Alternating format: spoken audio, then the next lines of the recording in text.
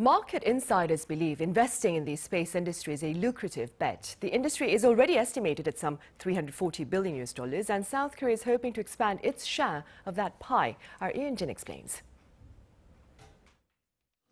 A giant satellite antenna with a diameter of 27.4 meters is South Korea's National Registered Cultural Heritage number 436. In 1970, it became South Korea's first to provide satellite communications to 7 overseas countries. The Kumsan Satellite Service Center in Chungcheongnam-do Province, operated by domestic telecommunications firm KTSAT, has now grown into the largest of its kind in Asia with 45 giant antennas and 5 satellites. With a network that covers 60% of the world, KTSAT provides high-speed satellite data, broadcasting, and marine communications, and has launched a space data business that combines artificial intelligence with satellite data. KTSAT plans to establish a multi-orbit satellite communication network equipped with low-orbit satellites at an altitude of 500 kilometers, medium-orbit satellites, and geostationary satellites at an altitude of 36,000 kilometers that covers the entire world by 2030.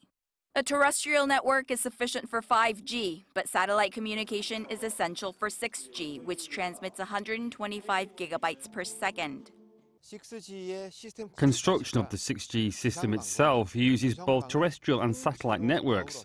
That's why, without building both together, it'd be difficult to have the communication services expected from 6G.